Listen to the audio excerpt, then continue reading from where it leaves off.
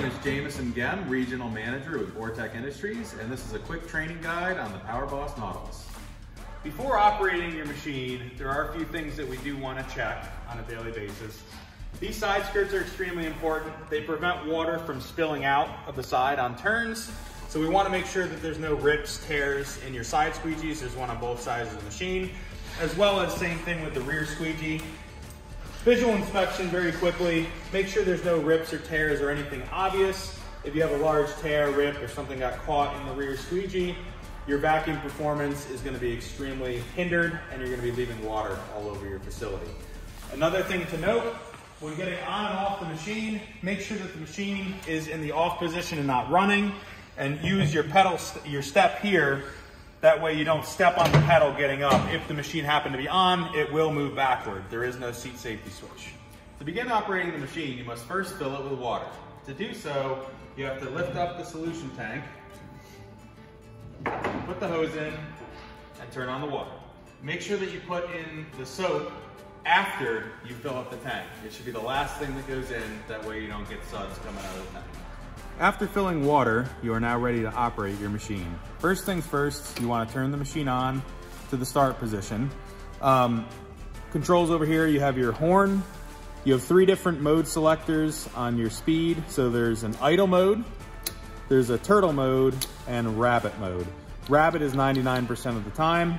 Turtle mode is just for transport. If you're actually operating the scrubbing functions of the machine, you do want to be in rabbit. Moving over to this side of the panel, we have a headlight on and off. We have your brush pressure settings on this first dial, water settings on this second dial. Brush pressure, 90% of facilities we're going to want to just be on brush pressure setting 1. If you have a spill, hydraulic fluid, something that you need to actually scrub a little bit harder, settings 2 or 3. You do not want to leave it set on settings 2 or 3 for everyday scrubbing. Likewise with water, water setting 1 should be good enough for majority of warehousing facilities. If you do have extra buildup, you can run more water, which entail will have more soap and stuff flowing through the machine.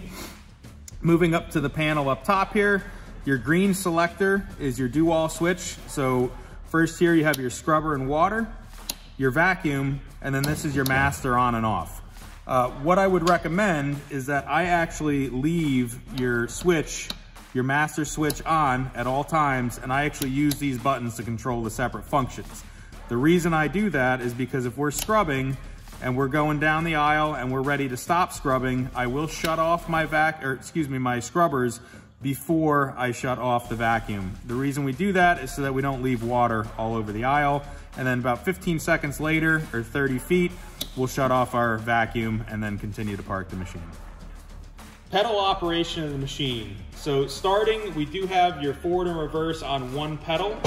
So push forward to go forward. Reverse is actually pushing down on the same exact pedal. So you just need to be careful.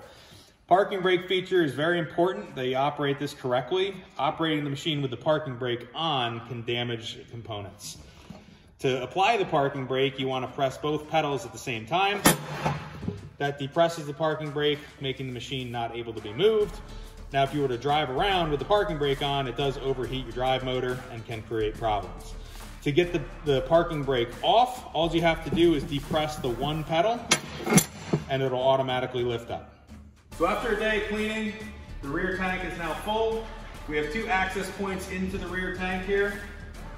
One on the right, one on the left. They go into the same tank, so there's no, it doesn't matter which one of these you open. 3 hoses on the back. So this is actually your vacuum hose. This is what's coming up from the floor into the dirty water tank.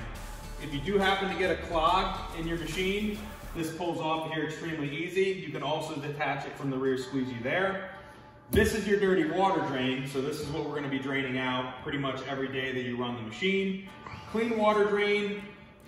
You don't need to drain the clean water every day if you don't happen to use the full tank. I would recommend draining if it's going to sit for more than 2 weeks, 3 weeks. It does tend to start to smell after a little while. So if you do end up having the machine sit, I would drain the clean water after a little while. The other main, so what we're going to do is we drain out here. If you have a lot of sediment in your tank, so if you've been scrubbing in an extremely dirty environment, a lot of times a lot of dirt is going to build up on the bottom of the tank here. The Nautilus has an excellent feature that you're able to actually open up this main drain here This allows you access into the bottom of the tank. There is a seal and gasket, so make sure when you put it back on, the seal is facing the tank. Otherwise, this is gonna leak here. This is just a twist, and you do not over tighten. It's just hand tight. If you over tighten it with tools, you can actually crack the seal and cause it to leak. Another neat feature on the Nautilus is this step that helps you clean out your dirty water tank. Gives you easier access.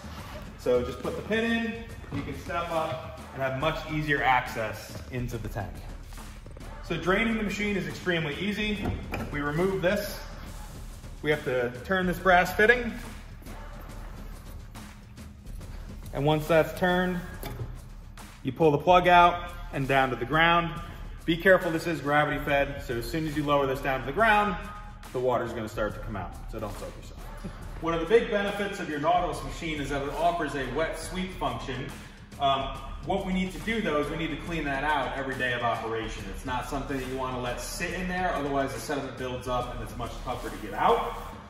This machine, instead of pulling the trays out from the middle like other manufacturers, this has an extremely easy way to open up the back here. We have a latch, which is right down here. We're going to lift up the rear squeegee.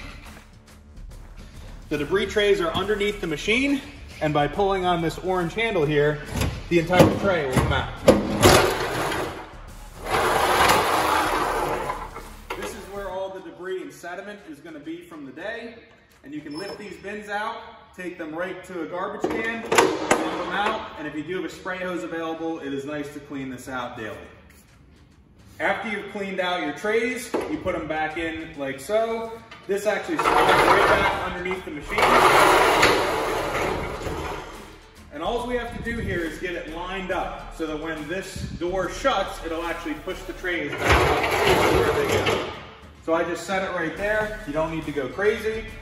You do have a safety latch here, so this is actually quite heavy so that this doesn't fall down while you're reaching down under there. What you do is we're gonna lift up on the squeegee, depress the safety latch, and you shut the door, and everything is back together now. So one of the big benefits of this tilt-up squeegee assembly is that cleaning the squeegee is much easier, swapping your squeegee blades. Instead of having to remove the squeegee off of the machine, everything's right here. With this being a propane machine, when you do get the low LP indicator warning, it is time to change out the tank. So what we're gonna do is we're gonna open this door here first. We can see our propane tank here. You do have to lift the seat up and forward. What I like to do is I will actually run the machine after, so I'll shut my propane tank. I will turn the machine on. It'll run for about 10 to 15 seconds to clear out all the propane in the line. Once that is done, the machine is gonna die on its own. The reason is that if you disconnect this before you do that, propane is gonna shoot out of there. It can actually burn your hand. So now, after running the machine, there will be no propane left in the line. You can safely detach your hose here, put your new propane tank on, just like a fork truck, and then you're good to go.